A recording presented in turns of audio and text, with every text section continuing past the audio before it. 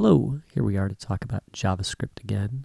I had a question on the YouTube channel asking about, problems like where the shopping cart thing wasn't working. And so I thought what I'd do is I'd just do an example where, I actually introduce some problems and some errors in the file, and then I'm going to go through and try and fix them, right? So, I did this earlier in the day. I added a bunch of problems and, made some mistakes, and I kind of remember some of them, but I don't remember what they all were. So I'll just, go about and try and find them right now. So here I am, and I'm starting from the point where I've got my main HTML file, and the shopping cart JavaScript is in this other file called shopping cart.js. Okay, so here's my file. I'll save it, and we'll go to the browser. And I'll refresh, and here's my cart, and everything appears to be working here. And then I'll add something to the cart, and that kind of worked, but now I've got a nan here. So I clicked on Apple, and then all of a sudden Apple, the price came out as nan, right? So what is going on there, right? Okay, so let's try and figure it out. So I click this link here. So we can check that link. Clicking this link is also going to call a function via jQuery, right? So we have a click action there, right? And so we can check that function, and then that function in turn calls the add to cart method in shopping cart. So let's go identify those things. So here's my link here for Apple, right?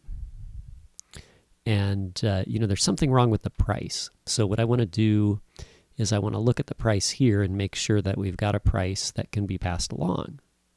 Okay, so that looks pretty good. I don't really see any problem there. Maybe there's a problem. I don't know, right? How are we going to test it?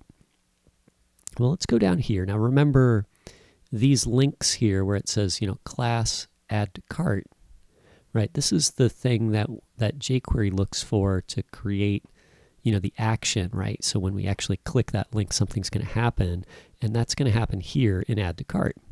So in order for that Apple item to be added to the cart, we need to collect the name of the product and the price of the product, and then pass them along to shopping cart add item to cart. Okay, so this is the variable name, and this is the variable price, and we're going to add one apple to the cart, or one of any product, right? But we're just worried about the Apple link right now. And so here's the name and the price. And so the first thing I want to do is I want to make sure that the name and the price are correct, right? Because if for some reason I'm not getting the value from the link, right, from the attribute, okay, the price attribute and the name attribute, then I'm going to have a problem. So let's say console.log, and then let's say, let's just put a note in here. So we'll say click add to cart, colon, and then we'll do plus name, plus, and then we'll put a space, plus price. Okay, so there we go. So, if it, when we click on the link, it should say Apple, $1.22 or whatever the price was. Okay, so that's our first step. And let's go test that with the console.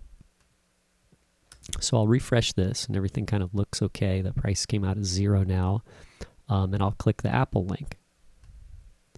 And then what I get here is click add to cart. So the name is coming out okay as Apple, but the price is showing up as nan, right? That stands for not a number.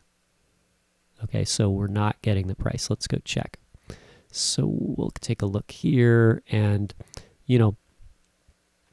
essentially this is coming out as not a number. So the problem is here, and either the attribute value here is not getting the right attribute, right, or the attribute in the link is not correct.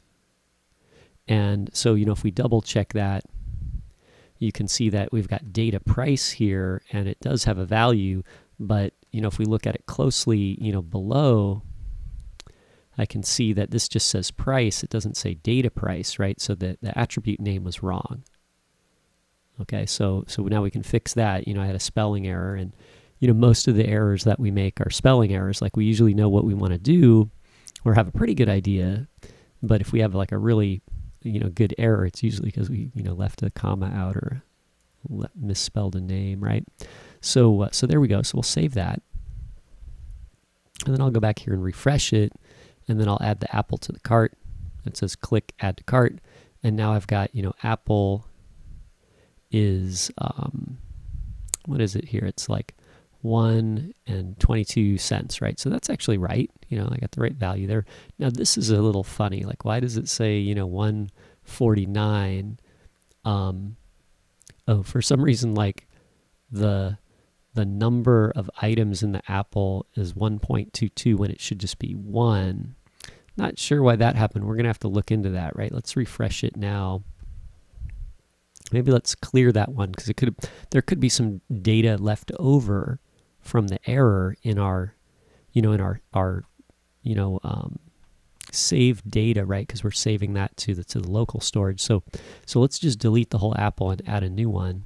Oh, so it says price not defined, right? So we got some problem here now, and so now I'm wondering, like, where is price coming from? Like, or why is it not getting the right value? So let's look here. It says shoppingcart.js line 21. So we're getting an uncaught reference error. That means that we created a variable or a function or something, or we're talking about a variable or function where we never defined it. We never gave it a value.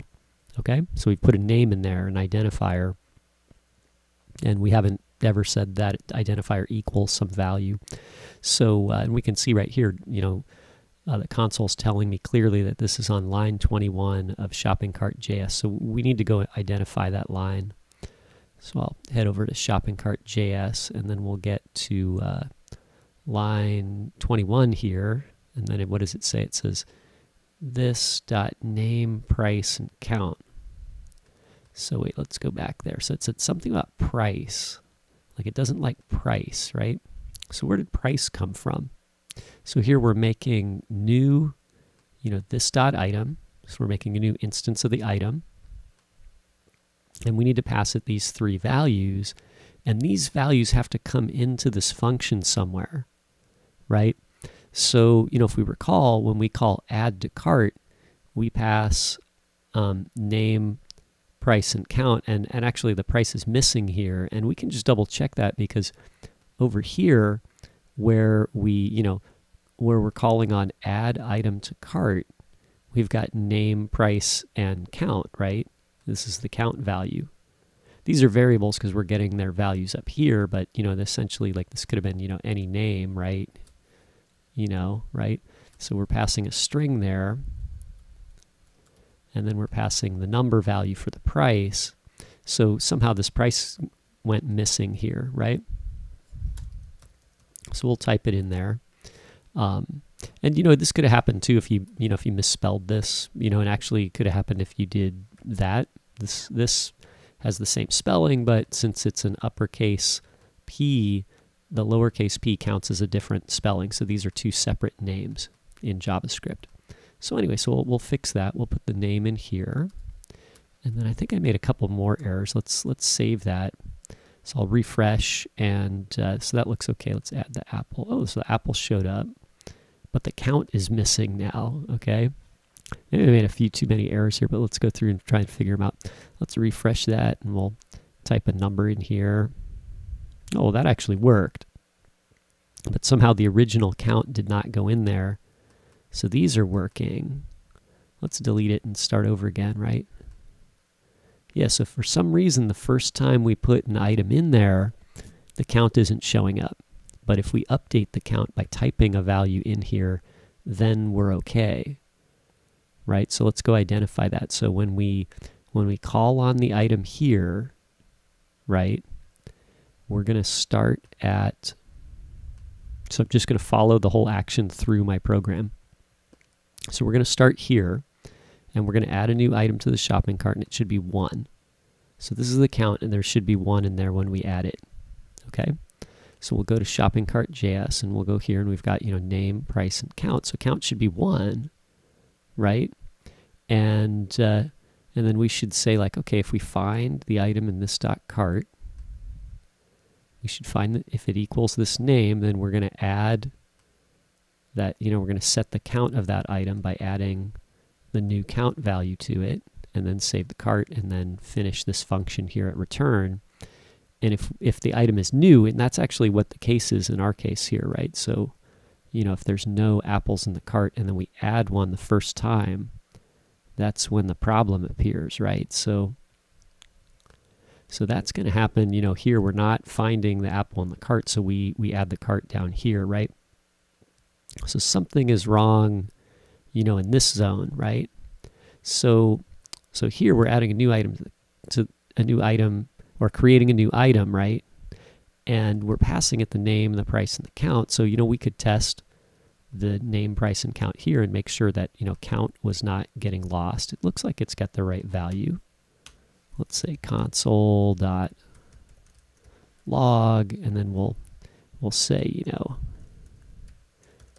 add item to cart right here, plus, maybe I'll just make this the same spelling as the function just to kind of remind us that we're getting this console message here. So I'll put this here, and then I'll say, actually, what you can do with these is you can actually just put a comma there if you don't want to use all the,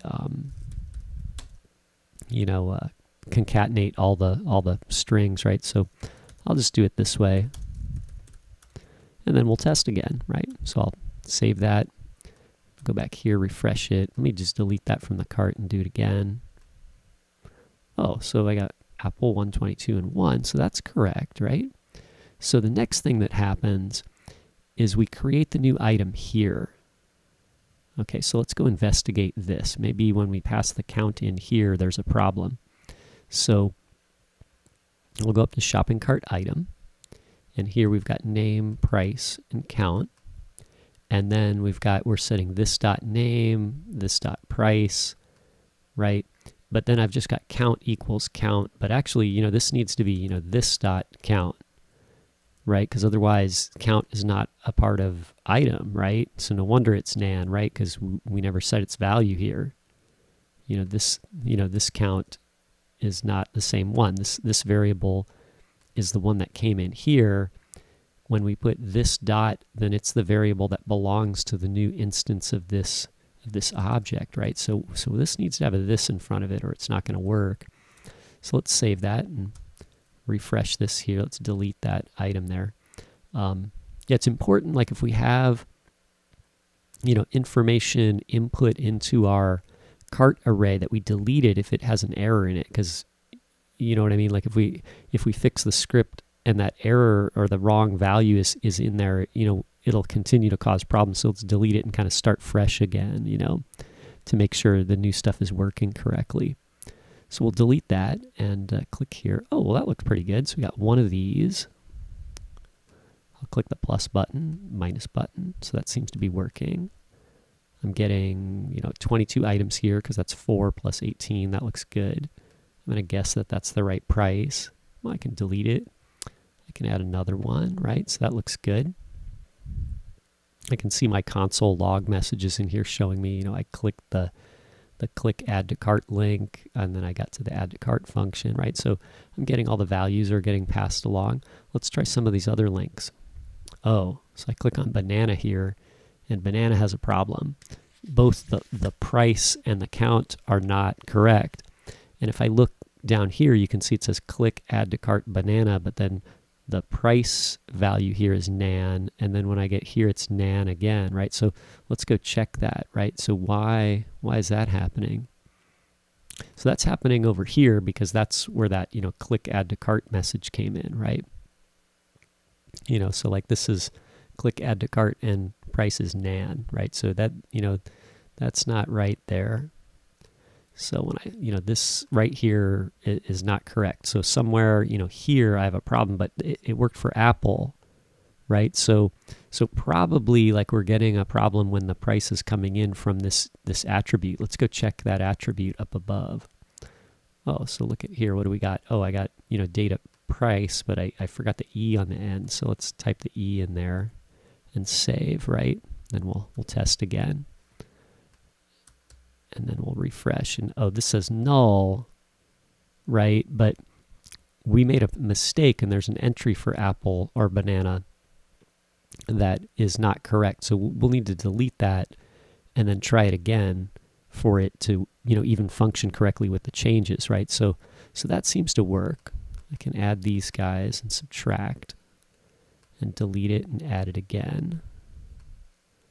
And these guys all are working there. So I think I fixed all the problems, but anyway, I hope that kind of maybe points out like how you might debug some of your issues. Like I get a lot of mileage out of the console. Like I really like to print values into the console and actually see, what the current value for something is. And that really helps me visualize what's happening, inside the program, right?